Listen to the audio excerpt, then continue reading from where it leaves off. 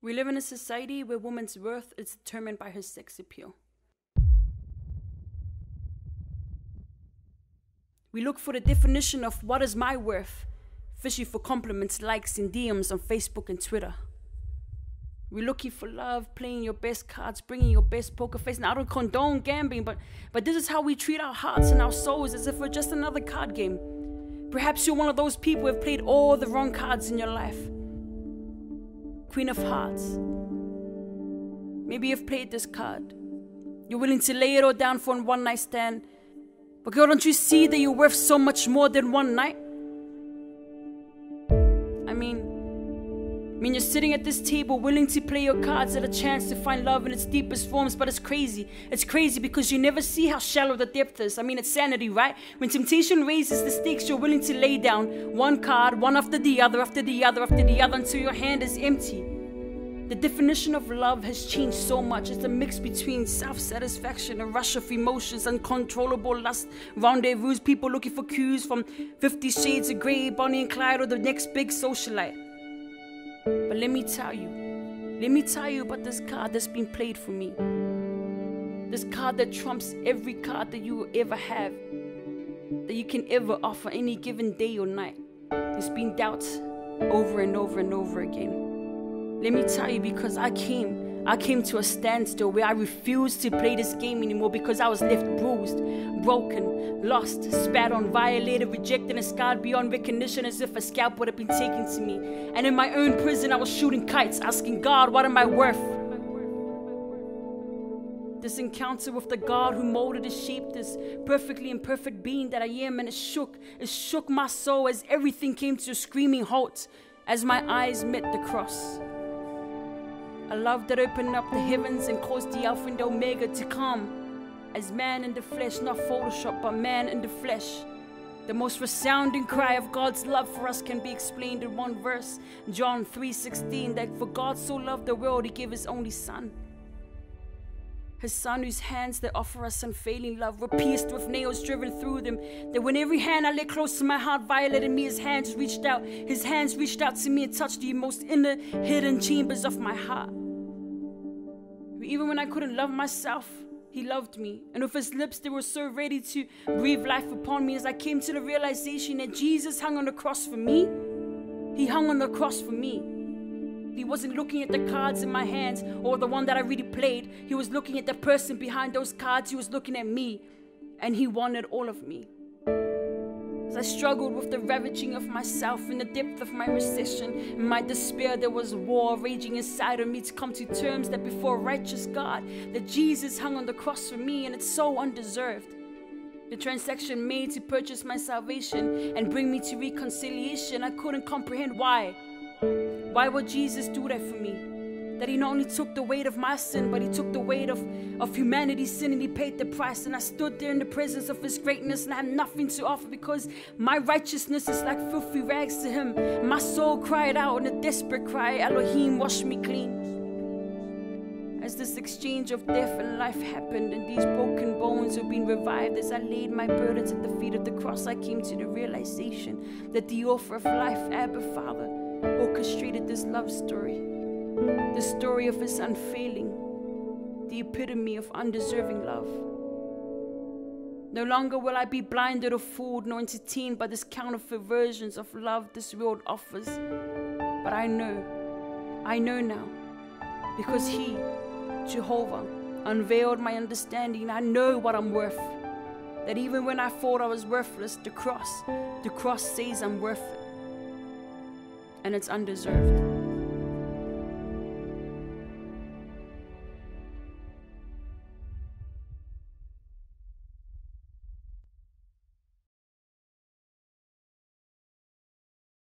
When I was 7 years old, my parents got divorced. And when my dad left, it's one of those occasions that I can remember like it was just yesterday. You know, he was packing the car, he was putting in his clothes, putting in the box of some of his possessions, he put in his guitar. And he came up to me, he put his hand on my shoulder just like this, and he said goodbye. Got in his car and he began to drive down the street. And you know, as I sat there watching the car just get further and further down the road, I thought to myself, just as a young 7-year-old kid, I just thought, this was not a temporal goodbye. That was a permanent goodbye. And in that moment, panic just began to rise up within me. I didn't want my dad to leave. I didn't want him to go. I wanted him to stay. And so I just took off after the car. I sprinted after my dad in the car, and I just thought to myself, if I can catch him and I can just maybe bang on the window and I can just plead with him and tell him how much I want to stay, maybe I can change his mind and maybe he'll stay. But I didn't get there. He took off around the corner. The car disappeared out of sight. And I just remember crumbling to the ground in the gutter and just crying. And it wasn't his intention, but in that moment I really felt abandoned. I felt let down. I felt alone. Shortly after this, my mum, she remarried another guy, and we moved really far away out into the country. And this guy that she married, he became my stepdad. Obviously, he was not a good role model. He was a drug addict, he was an alcoholic, and for the 7-year period that I lived with him, he never worked a day in his life. And I can just remember countless times that in his drunken fits, he would just become incredibly abusive, be it either physically or emotionally. And I can just recall occasions where he would just lose the plot. And in hindsight, looking back, I can see his mind truly was tormented. I can think of just numerous times in between the ages of 10 to 12 years old that I would walk into the back room or into the back shed and he was trying to take his life. My sister and I playing around behind the shed, we could hear someone struggling to breathe, and we went into the shed and we looked up to the rafters and he was hanging from his neck as he tried to take his life. I remember on my mum's birthday, as he often did, he would try to take the attention off whoever was having the special occasion, and he began to stab himself. I remember coming home from school and the car was filled with fumes as he hooked the vacuum to the exhaust pipe and pumped the car filled with gases, again trying to take his life. He was always abusive, but it seemed that on special occasions, he just took it to that next level. Christmas, Easter, or birthday, whatever it was. And I remember this one Christmas, he lost the plot. He began to beat my mum, smash glasses, smash plates over her as she cowered on the ground. And I remember my mum grabbing my sister and I, and we literally were fleeing for our lives. We got in the car and we went to a women's shelter, a refuge for those who were suffering from domestic violence. And we spent 3 weeks there, including Christmas that year. And it was just an awkward, difficult, unnatural feeling for me to experience and endure as a young boy. But it seemed like this was just the constant grind that we couldn't escape. It was just a repetitious cycle where we were living in this home of abuse, where there was fear and there was intimidation.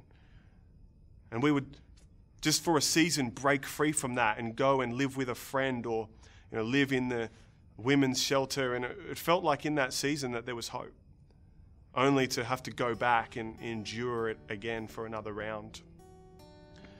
And every boy, they grow up, they want to take cues from their dad. They want to learn how to be a man.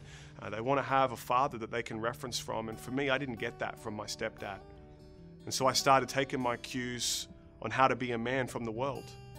I idolized musicians, Eminem, 50 Cent, Bone Thugs and Harmony, Tupac. These people became the people that I referenced from. I started speaking like them, acting like them, dressing like them. And I thought that aggression, pride, greed, anger, these things were just normal traits of being a man. And so I adopted them as part of my character and part of my makeup. And very quickly, I began to spiral downhill. I got very rebellious. I hated authority. And I hated people telling me what to do.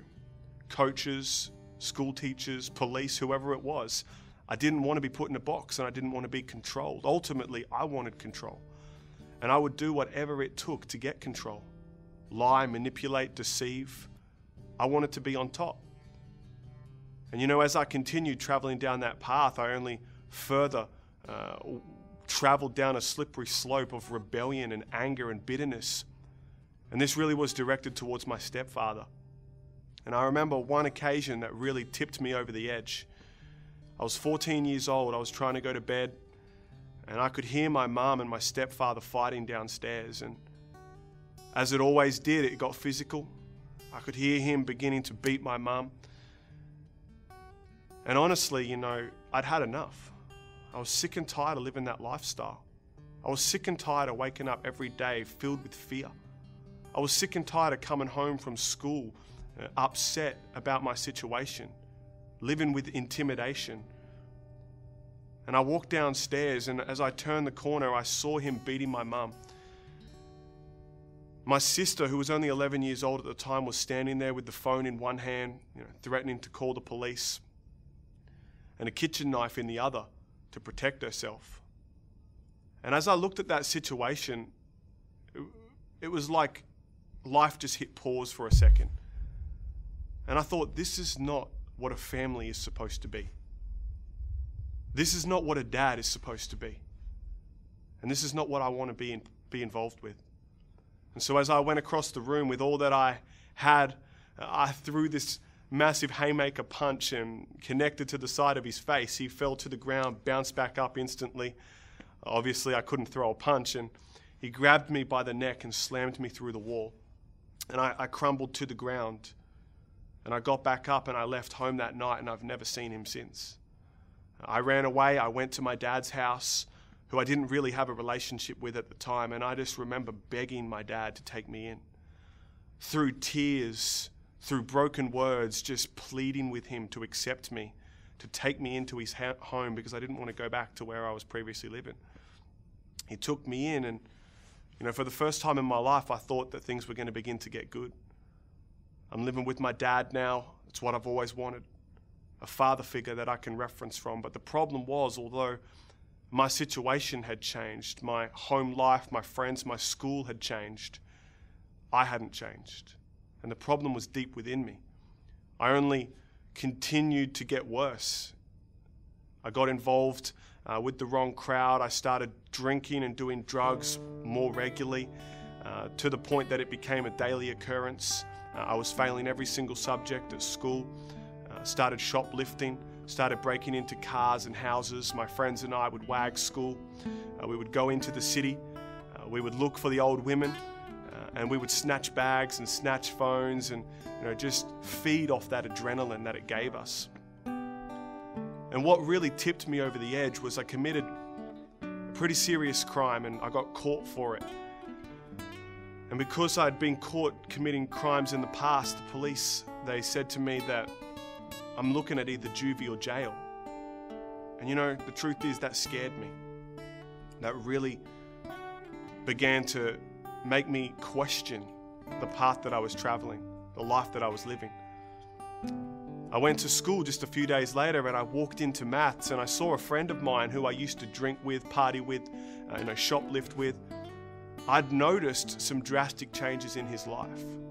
I'd noticed that he'd stopped doing some of those things, and I began to consider why. I sat next to him there in maths, and I said, "Bobby, what's going on, man? You've changed. Something's different about you." And without any hesitation, he looked at me and he said, "I've given my life to Jesus, and I don't want to live that lifestyle anymore. He's done something on the inside, and you can obviously see it on the outside. And Sean, he can do it for you too." He invited me to a church event. I came, and I heard the gospel of Jesus Christ like I've never heard it before.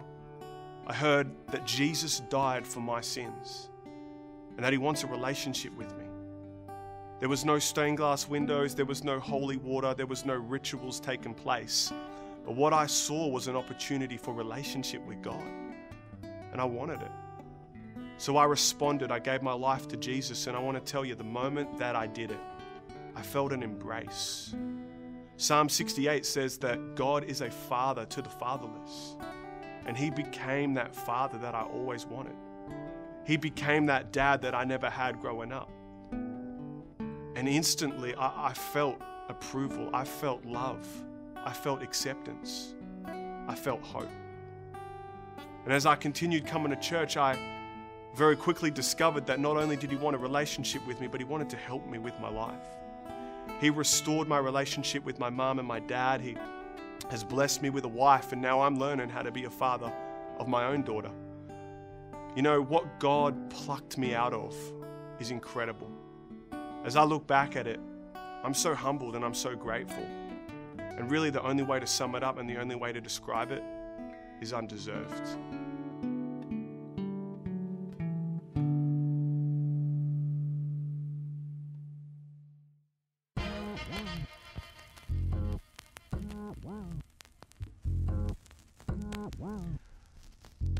In my early childhood at primary school, I went through a phase where I was bullied because of my ethnicity. That was hard for a kid that only grew up with his dad, and I knew that I had tongue and blood in me, but because I was Indian and you could see it, I was ashamed of it.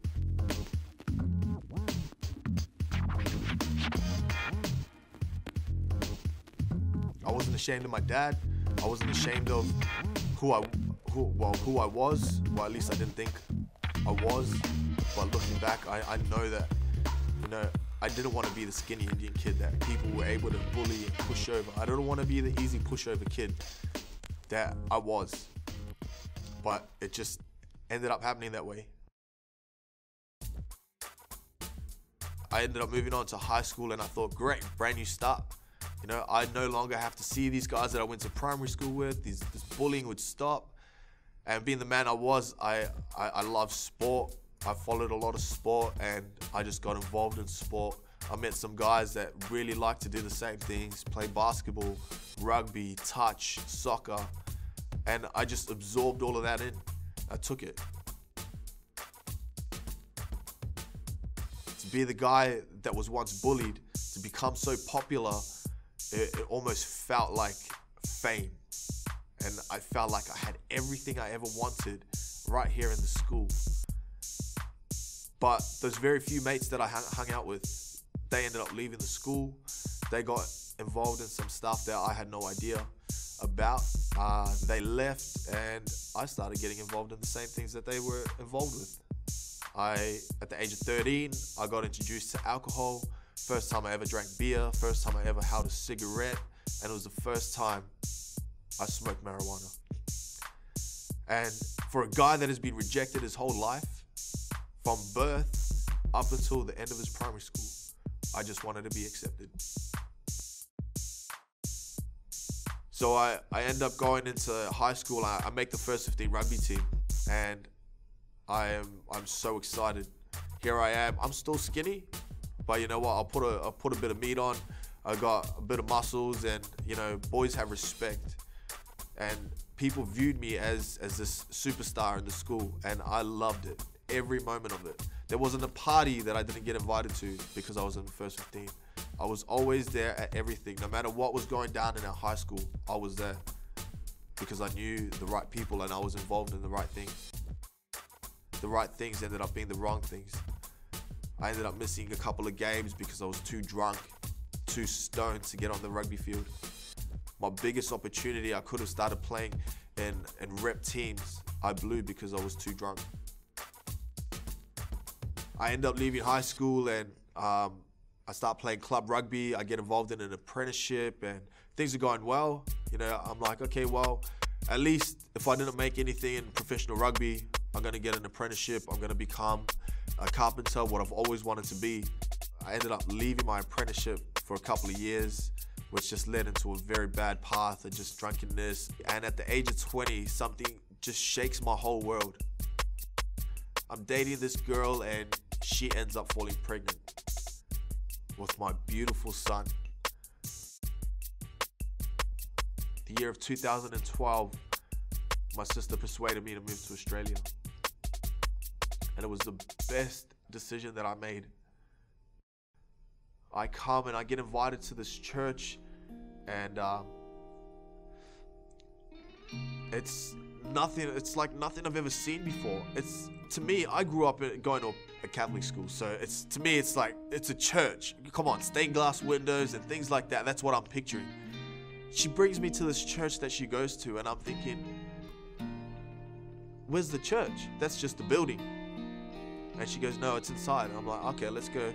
I sit down, and there's people that just come up to me before and after and just, talking to me. It was that point in my life that I seen what a true Christian really is. And that defined my whole life from that day on. The next weekend on the Sunday, I gave my life to Christ, and it was something that you cannot describe unless you really feel it yourself. Unless you actually receive Jesus Christ into your heart, you will never feel the feeling that I felt. And I went home that day thinking, you know what, things are going to change. And I just felt it, that deep down inside, that things are definitely going to change from here on. I ended up dating a godly woman. I could never ever imagine my life going down this path. 6 months into being saved, we start dating. 3 months after that, I proposed to her. 6 months after that, we get married. And I'm telling you, it was the most craziest thing that I probably could have ever done in my life, but it has brought the most joy in my life so far. I've never looked back on my life and said, you know what, I regret everything that happened, because I truly believe that everything God did, He did for a reason. And that is why I'm standing here today.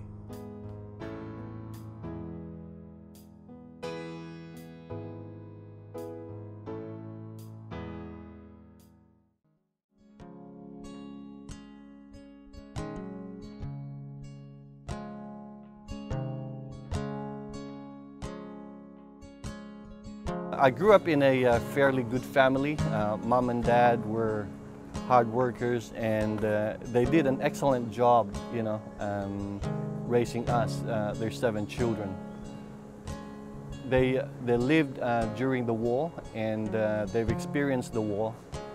And after the war, raising a family wasn't that, easy. It was difficult, but due to hard work and just persevering, they really did an excellent job raising us, their children. We didn't have much growing up, but we never lacked anything.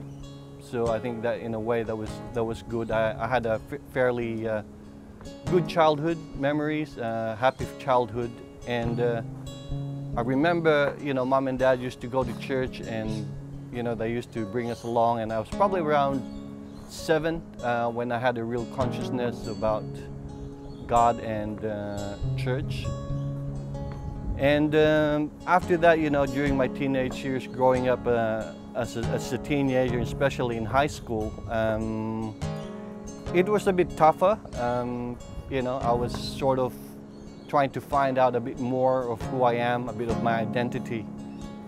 And, I suppose during those days, we just had to, study and go to school and, try to do the best we can. And one of the things that my parents always told us, and I think this really got stuck into my head, is, if you want to better your life, study and go to university. And that's what I did. And after university, that is when things have changed a little bit. My hopes of, getting a job wasn't happening, and there was lack of opportunity in the city where I was living in. And work for me was too far in between. And I had a lot of free time. And I suppose it is during those free times that, I started to just, get involved with drinking. I was a bit depressed because I wasn't, life wasn't happening for me then. And a way of, trying to pass the time was to drink with mates and go partying. My friends and I, we were trying to buy some more alcohol, and there's a group there. And for some reason, I just punched this guy. And things really went wrong because it escalated, and one of these guys pulled out a .22 caliber and tried to shoot me front on. You know, it was about this much, and he pulled the trigger. Luckily, he didn't fire. So I was so angry inside that I went home, got my gun and got my grenade, because I wanted to revenge, you know. I wanted a bit of revenge. So I was looking for this guy and wanting to blow him up. You know, it was lucky I didn't find him, because, you know, if I never know what would have happened if I did. And even now, that if I remember that incident, that, you know, that question of what if, you know, what would have happened if I actually did kill someone. A more serious incident happened where my brother, my cousin, and my best friend were ambushed by a group. And as a consequence, my cousin was stabbed in the heart and killed instantly. And the more I got violent, and the more I wanted to, you know, fight back and, you know, revenge the death of my cousin. You know, I had a girlfriend around this time who is now my wife. We were in a de facto relationship for about, you know, 2 years, and out of this relationship we had a son. And but you know, I was still a bit, you know, drinking. I was still being irresponsible, going out with mates, and coming home, you know, early hours in the morning, and this would happen very, you know, often. There were times where, you know, my wife would just cry and not talk to me, and obviously I felt sorry for her. There was one night where, you know, I slept in the cot with the baby, and you know, obviously this was, you know, you never know, I might have squashed that baby if, you know. And because of that stupidity and selfishness, my wife was ready to leave me. And the thought of being left by the most important people in my life, you know, was unbearable. This is when I started to question life. There were too many unpleasant things happening, too many dark pits. And I realized that if things don't change, you know, I will never give a future to this young family. So this is probably when I started to search for God, and a friend of mine who was a Christian introduced us to a church. And we went to that church for a while, and I was able to know the pastor, and he did encourage us to, you know, get married, and that's what I did. We just got married, very simple, just in our lounge, you know, with a few family and friends. But at least I know that, you know, I did the right thing by my wife now, you know. God also sent another pastor in my path who was starting a new church, and at first I thought maybe, you know, I can, you know, start going to his church and helping him out. And but, you know, I really didn't have any intentions of committing myself. I just went there occasionally to start with, until, you know, it became more frequent, because I really liked the way he preached, and you know, there were things in the preaching that really touched me. There were things in the preaching that really dealt with some issues in my life. There were times where I just hated the preaching. Sometimes I loved it, because, you know, it was almost like a love and hate relationship, because he was dealing with real issues in my life. You know, there were thorns in my life that were being pulled because of the preaching, and, you know, I'm able to just respond because of the conviction of the Holy Spirit. It took me about 6 months before I actually received Jesus Christ as my Lord and Savior, because I wanted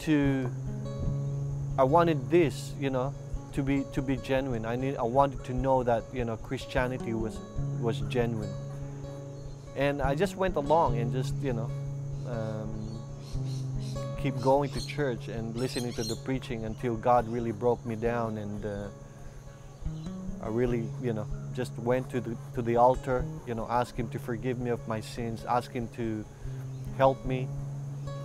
And when I finished praying that sinner's prayer after a long time of being in church, there was almost this audible sound from above that says everything was going to be all right. And it's just that release of all the baggage, the hurt, the pain that happened in my life became there was that sort of a sense of peace, really.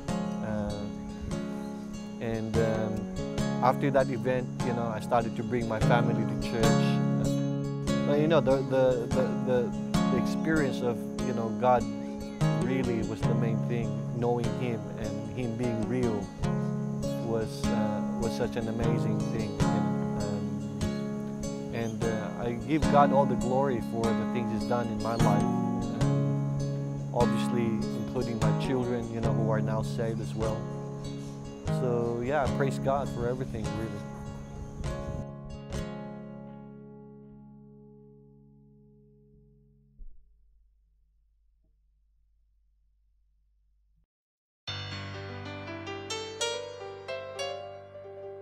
I've always known wrong from right,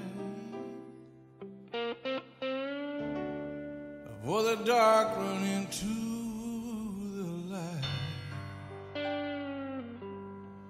try to run and I try to hide. In the end, I guess I lost. My life began in a little outback town called Tennant Creek in the Northern Territory. I often think about my childhood and I'd say that it was euphoric. My understanding of anything about religion or God came primarily from my mother, who was a Catholic herself, and she raised us that way. I went to church regularly, but being dead religion, as I got older, I had questions about it. I never really questioned the reality of God, but I did question religion. And so by the time I was 17 years of age, I still believed in God, but I didn't have any confidence in religion. And like a lot of people raised in religion, I had all kinds of questions and doubts. And I loved horses. I'd been involved in horses since I was a young boy.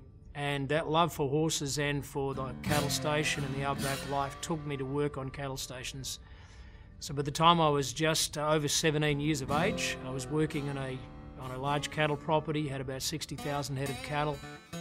Working on this large cattle property, it was 7 days a week, working with horses, working with cattle, and that was the life for me. I was extremely immersed in that. But I have to concede that even during the years of that way of life, deep in my heart, there was always something that was still missing. There was a vacuum, there was an emptiness. And even at night, you'd sit around and look at the fire and tell stories and exaggerate telling those stories. And much as I enjoyed what I was doing, there was still a yearning inside. There was an emptiness. There was a searching. Eventually, my love for horses took me back to near the city in Queensland. My father had retired and he bought a piece of property in the Brisbane Valley. We were involved in breeding horses, training horses, and my love for those horses and my ability with that led me to making that my full-time interest. I was training horses, breaking them in, began to travel the shows. I was involved in breaking horses into both saddle and also for harness. But that life that took me back to the city, it also put me in touch with things that I'd never really had much to do with before. And particularly one of those things was drugs. I knew about drugs and I knew the warnings about drugs, but like many people, you ignore the warnings. And it began to open a door in my life that eventually was going to lead to some really bad destruction. During that time, I met a girl that I ended up getting married to. I reached a point in that marriage where, it was so bad that we both recognised we had to try and do something to salvage the marriage. And so I made a decision to go back to the Northern Territory, back to the outback where I was from, to go back to work in a cattle station and to break off all the ties that we had to the city. I was already addicted very, very badly to drugs. So I packed up one day with the girl I was married to, packed up 2 horses and drove a long drive from Queensland back up to the Northern Territory. It was about 3,000 kilometres. Landed in a little town in the Northern Territory called Katherine, began to work there. This was in the 80s. I was making a lot of money, making about $1,000 a week cash in the hand at that particular time. But my addiction to drugs and my lifestyle just continued to be worse and worse and deteriorate. Drinking, doing drugs, and I was wasting so much money on alcohol and drugs that I could hardly even make the payments on my car. The marriage got so bad. I made a decision one day to move from Katherine in the Northern Territory up to the city of Darwin. Of course, drugs after a while become it's escapism, and then eventually what happens if you're addicted to drugs is that becomes your reality. And so I would do drugs every day, all day, when I got up in the morning, when I went to bed at night. And so there was no enjoyment in drugs now. Now it's just an addiction, and it's just how you live your life. And being straight is almost, it's not your reality, so drugs become your reality. And like any person would, is this girl that I'd married, she loathed the lifestyle of drugs and the wildness. But I remember clearly, I remember very distinctly one particular night or a few particular nights that in the midst of these arguments and fights that she made this statement and said, look, I can't handle the drugs anymore. It's either going to be the drugs or it's going to be me. And with a desperate, heart-sore state of mind, I remember saying to her, I'm choosing the drugs. And not because I wanted to, but because I couldn't quit. I tried to quit so many times and I just couldn't quit. One particular morning, I got up to go off to work. We fought as usual, even the beginning of every day, and I'll never forget this particular morning. I'm heading off to work. I was working as a welder at the time, and I went to grab this particular saddle. I was going to go and ride straight after work that day, and she protested heavily about taking that particular saddle, and my parting morning leaving for work that day was swinging this saddle around my head by the stirrup iron and flinging it off into the air, and just jumped in my truck and I roared off to work, not knowing that day was a landmark day. It was a landmark day because when I came home in the afternoon, she was gone. In fact, everything was gone. She'd taken a horse. She took the dog, she took all our belongings. She must have got help from somewhere, must have planned this. And basically she was gone, she was out of my life. I'm broke, I'm a drug addict, I'm by myself. And on a Sunday afternoon, I was sitting in a caravan in what we call in Australia a caravan park or a trailer park. It's the roughest place in the city. And I'm just sitting by myself at the little table. And something said to me, it wasn't an audible voice, but there was just a voice that said to me, you need to go to that building that you've been driving by and that you've been noticing. And that's what I did. I got in my truck, I drove there. It was about a half an hour drive. I parked in the car park. I walked into the doors of that building, which it turned out that this building was a Christian church. I didn't even know then it was a Christian church. There were no crosses. There was nothing that told me that it was Christian. Remember, my own understanding of Christianity was religion, the Catholic Church, the Anglican Church. And I walked in and I sat at the back in a chair, and I'll never forget there was a drum kit and there was some guitars and things. I'd always loved music. I sat at the back, and so what I now know is a church service. It begins, it's full of people. There's probably 100 people perhaps there.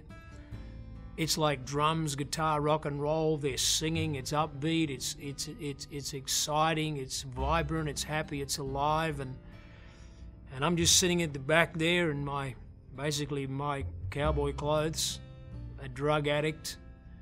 And the service began, and the fellow was preaching. As it turns out, he was preaching a sermon, and he kept talking about the children of Israel. And I couldn't work out how this one guy could have so many children. I never got it. I never understood anything that he was preaching about. But what happened was he got to the end of the sermon, and this was the part that I did understand.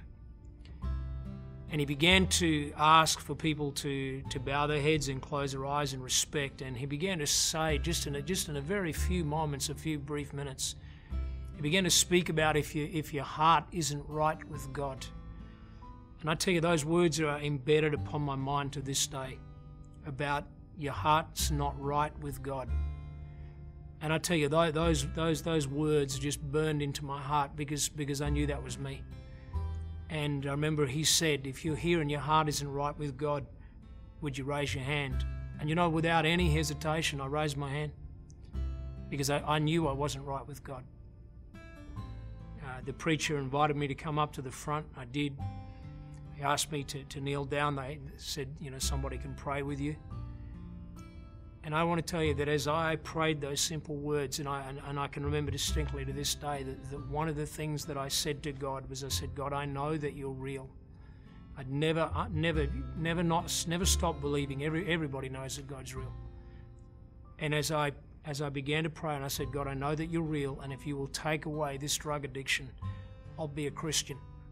And I really didn't know what a Christian was, but I didn't know what I was getting myself in for.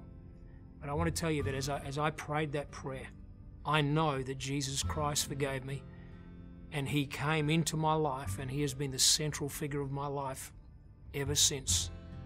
Have I made mistakes as a Christian? Hundreds of them. But that same forgiveness stands, and he continues to forgive me, because as long as I confess my sin, God's faithful and just to forgive me and to cleanse me from all unrighteousness. And I've had the most incredible life since Jesus Christ came into my heart to be my Savior.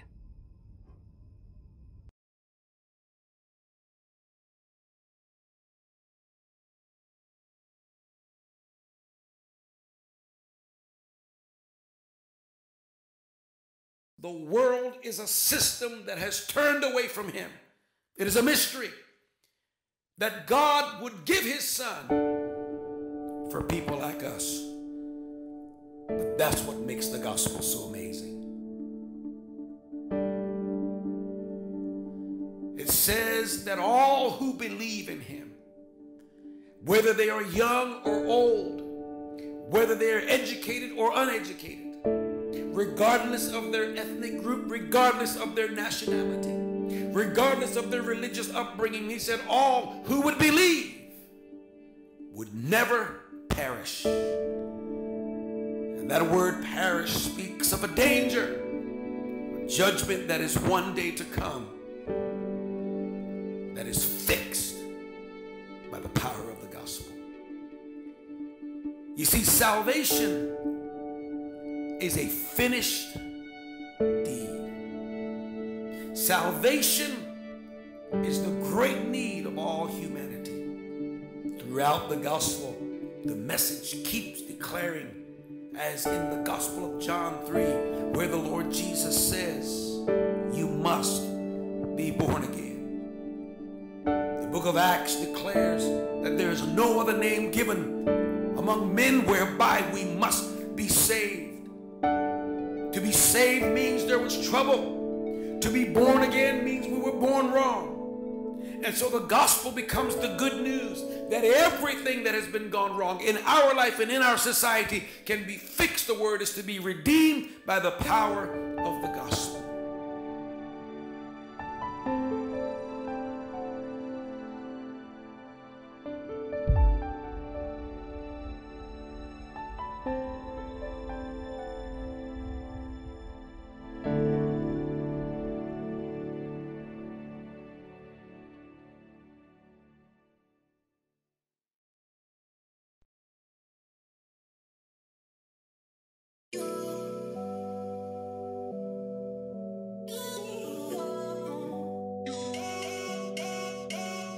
of the money, the past goes big house, prestige, materialism, narcissism. All of the riches and all of the power, got everyone on my social network and everyone like on my page. Hey, externally we got it going on. Ralph Lauren, Louis Vuitton, Versace, Dolce, Gucci, Dior, Oscar de la Renta, Armani and more. Get the Ray-Bans on.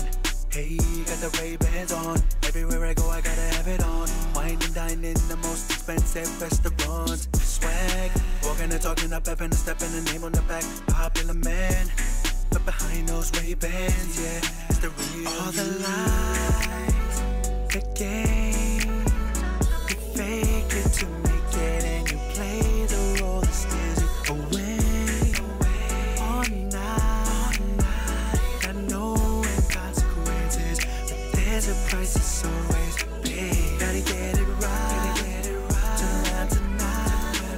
You see me on the outside, it's all good inside, you're not right. Gotta get to the sky, no night it sees behind everything you do and the things that you wanna do. So give him the night, let him show you he's the reason and the only one that completes the night.